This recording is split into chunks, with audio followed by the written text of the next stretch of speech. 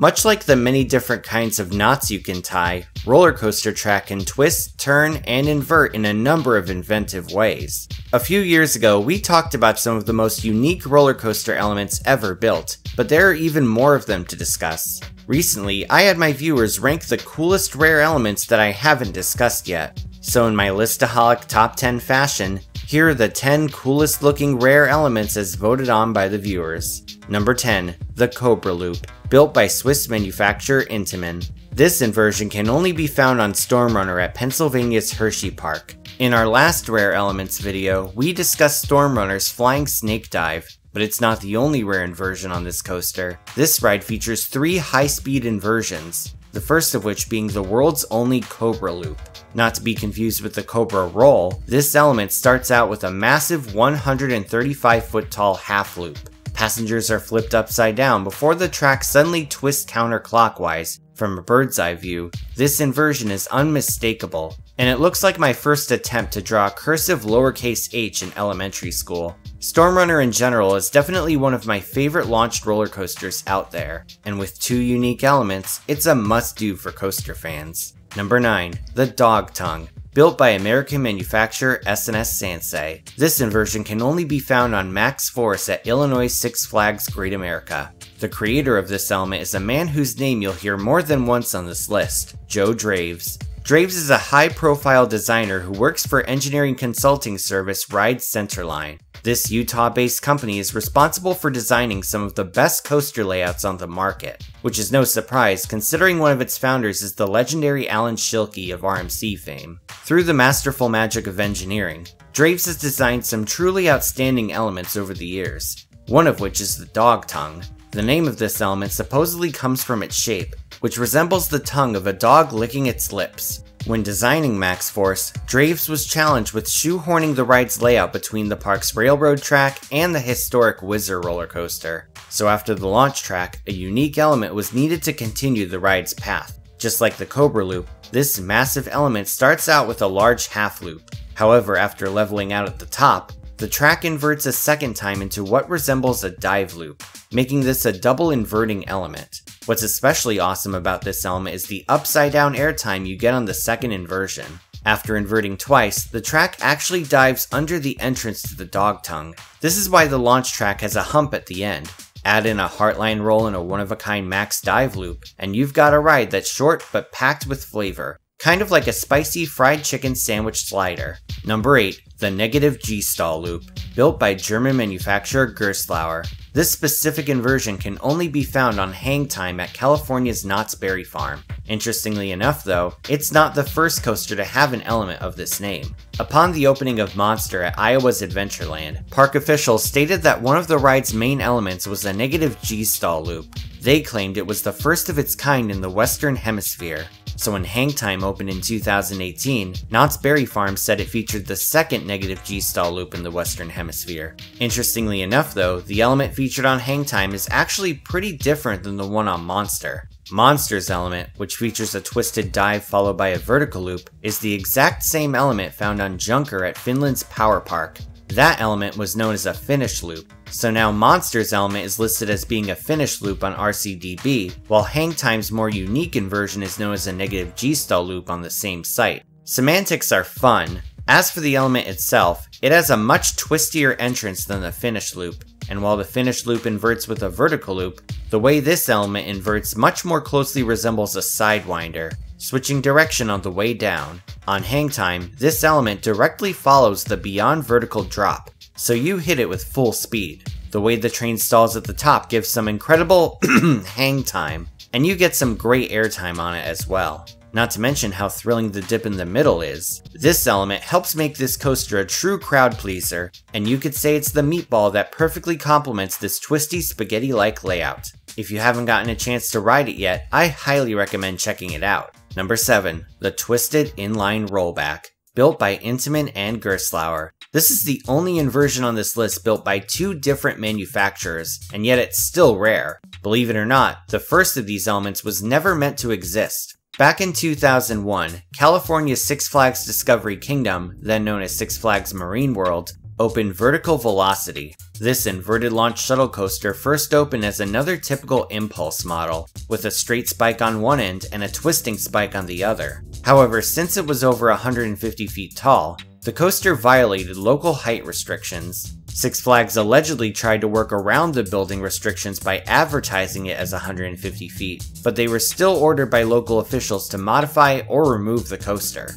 In the end, they chose to modify it, by taking the vertical twisting spike and having it redesigned to stick out at an angle. Almost 20 years later though, yet another roller coaster would utilize this element. Said to be inspired by V2's modification, this element was reincorporated on Mystic, a Gerstlauer Infinity coaster at France's Walibi Ronde Alps. This shuttle coaster also features an angled twist, serving the same shuttle coaster function as the one on Vertical Velocity. It rolls up the twist only for gravity to send it back down. Just think, if Six Flags hadn't violated local building restrictions, this coaster would have never come to be. Now that's what I call a butterfly effect. Number 6. The Kickflip, built by S&S Sansei. This element can only be found at Gale Force at New Jersey's Playland's Castaway Cove.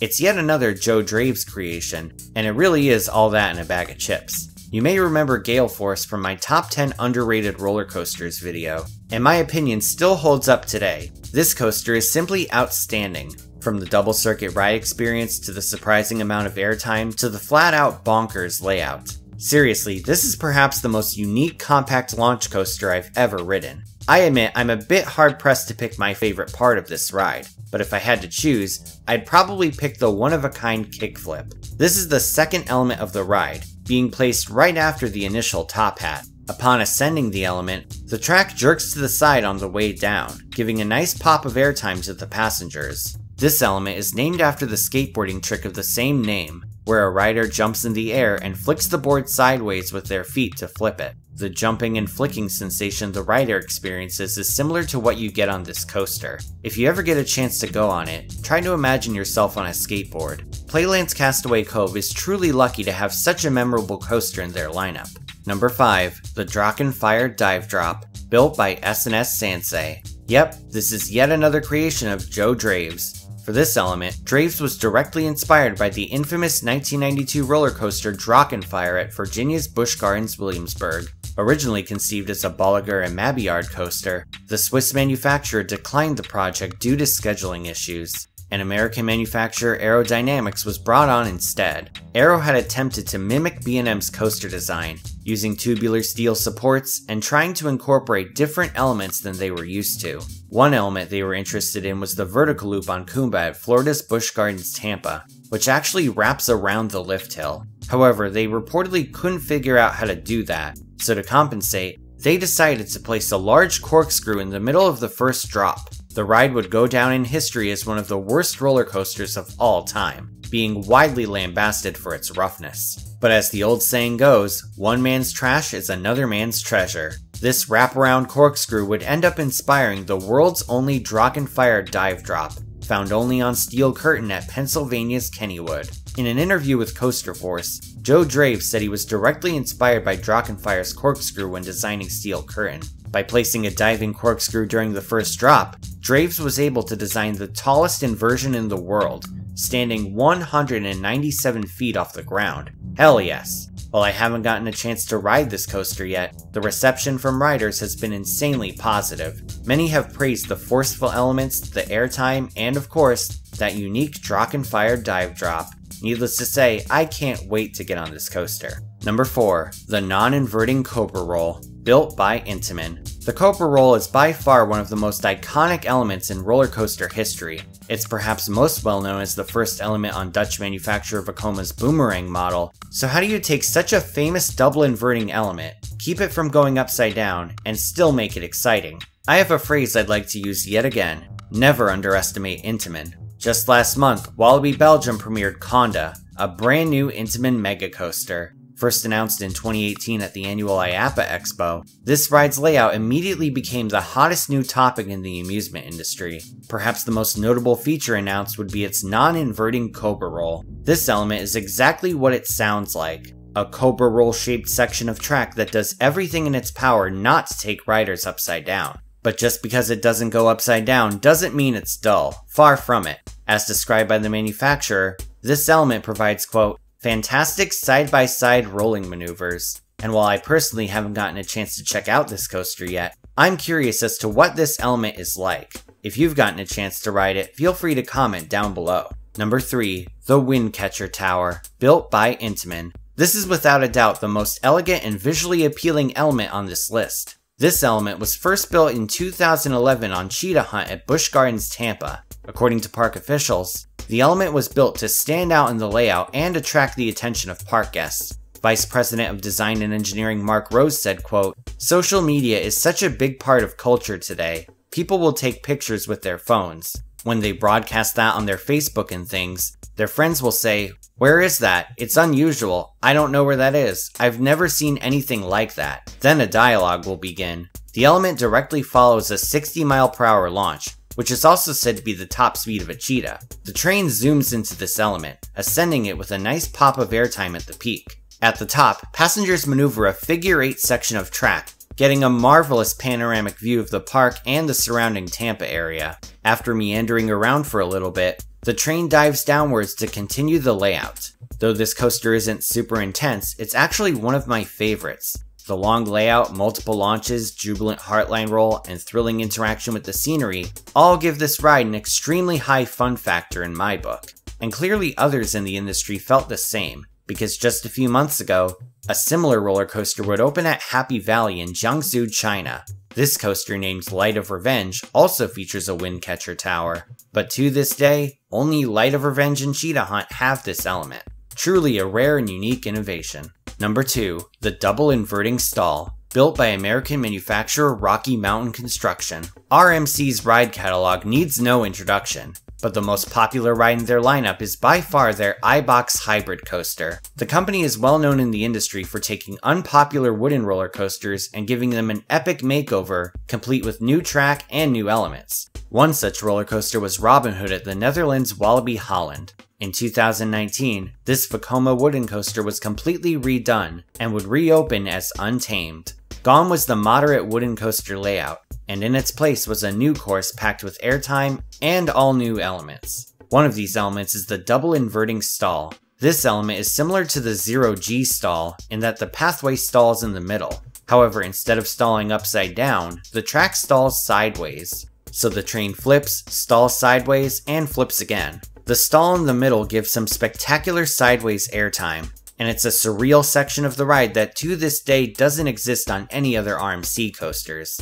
It's worth noting that the ride was designed by the aforementioned Alan Schilke, and it's just a further explanation as to why his name is so influential. Here's to many more amazing RMC creations in the future. Number 1. The Saxophone, built by S&S Sansei. This element solely exists on the Screaming Squirrel model, an extremely rare breed of roller coaster which only has 2 installations. Man of War at China's Mysterious Island, and Sequoia Magic Loop at Italy's Gardaland. This coaster model first made its debut at S&S's testing facility in Logan, Utah. The idea was to take the concept of a Wild Mouse coaster and essentially flip it on its side. Instead of hairpin turns, the cars maneuver hairpin inversions known as saxophones. The name, of course, comes from how the track is shaped like the woodwind instrument of the same name. These inversions look like something out of a clickbait thumbnail, and the fact that there are long stretches of upside-down track really make this coaster something you'd have to see to believe. Although the model has received mixed to negative reviews from riders, it's hard to deny how wonderfully strange its saxophones look. And to be honest, I'm actually willing to give this ride a shot based on its uniqueness alone. What can I say? I'm a sucker for innovation. Before we wrap things up, I just want to give a special shout out to my new Patreon supporters. Verbal shoutouts start at the gold tier, so if you don't hear your name, it will be listed at the end of the video. Here's a special shout out to ThomasFan3751, Super Duper Looper for Life, and Stunt22. Thank you all so much, and if you want to support me on Patreon, you can do so once again at the link in the description. Thanks for watching, everyone. Feel free to like, share, and subscribe. You can follow me on social media on Twitter, Instagram, and Facebook, or you can check out my website at themeparkcrazy.com. This is Theme Park Crazy, and I'll see you all next time.